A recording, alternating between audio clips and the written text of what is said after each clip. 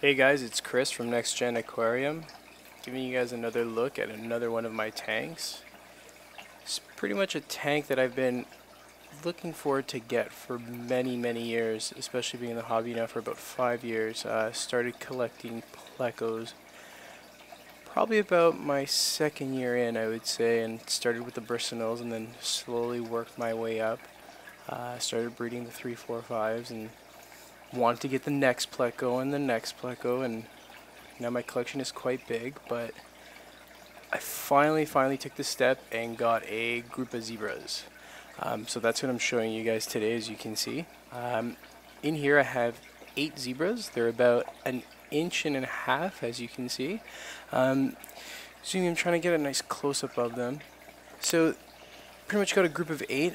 Growing really nice, feeding on everything from Endless Grow, flake food. I feed them brine shrimp, a lot of different frozen food, Daphnia, pretty much everything I throw in there they're eating. So they're really stable, really healthy, doing really well.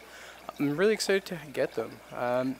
So they are Hypancistrus Pleco, L46. They come from the Big Bend area of the Xingu River in Brazil.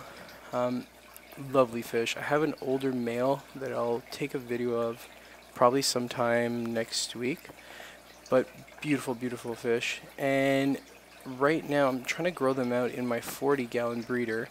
I just want them to get some nice size and get them accustomed to that tank. I also have some L144s, as you can see. Sort of a cool, neat breeding project. They're really small, mini versions, I would say.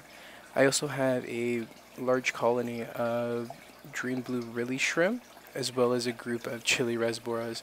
And the tanks are doing really well, doing 50% water changes twice a week if I can, for sure once a week, and just maintenance.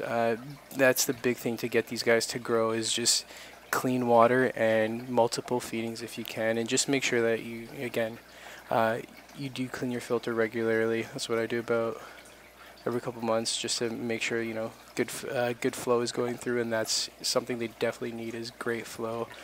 So you got them moving about and eating.